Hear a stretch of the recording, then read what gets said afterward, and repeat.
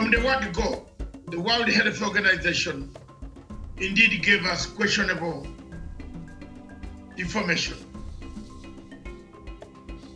Information that could not lead Africa, and especially give Africa the way forward to prepare themselves. That has indeed dented the credibility of the World Health Organization. The credibility is further dented by the advice that came up about the flights that we saw. We are told there's no transmission that could take place from the flights. And later on, they changed that there was a link between the flights, the air travel, and the COVID-19. Today, as Africa looks back 4 months ago, what have we achieved? And what have we done? How many countries in the world are joining the growing list to demand transparency, openness, to demand reasons, to demand answers as to why they were not told about certain steps to be taken, like washing hands, keeping a distance at an advanced stage.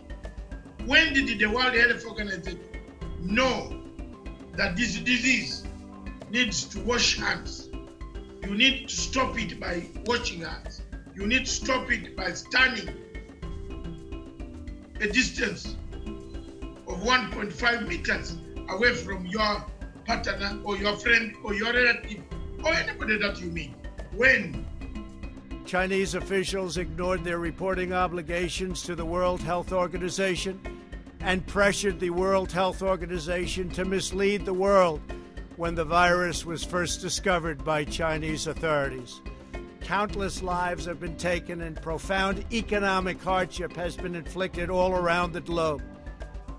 These are some of the things, and this week or last week, Russia joined a growing number of countries to demand answers. There are several countries that are demanding answers. Kenya is on the committee, is now appointed on the committee of the World Health Organization Council.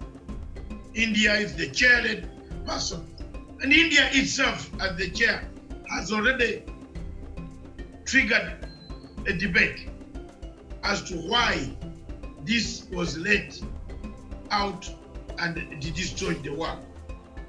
Whatever they will come out with will not go away from my original opinion that I formed on the question of COVID-19 coming from Wuhan in China in December and only declared a pandemic in March. Those who have ears can hear. Those who don't, it's up to us. But the blame lies squarely at the doorstep of the agency of international stature that should have warned us about the COVID-19. That is my opinion.